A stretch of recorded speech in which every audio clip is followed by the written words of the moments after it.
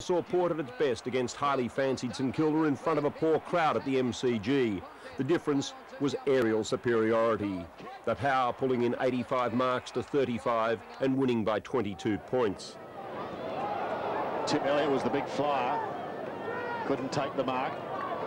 The hand pass by Treadray turned out to be very, very good indeed. This could result in another goal to Cockatoo Collins. Unselfish. It does result in another one. Comes to Wakeham, fires away, quick hand pass. They're out of defence, the Saints, up towards centre wing. Awkward, bouncing ball. Here come the Power again. Wilson's hand pass wide. Long kick to the forward line by Lyle. Juggle by Lyle. Oh, no! Dew's got another one. 2 kicks, 2 goals. Stevens was the target there. Couldn't take the mark. Harvey's hand pass. Well, directed towards Stuart Lowe, who may get another attempt at it. Fumbled it uncharacteristically. Clever tap on. Beautiful. Stevens a snap. And what a snap by Nick Stevens. Catches now, he says. For the first time since joining the AFL, Port Adelaide was through to a major grand final.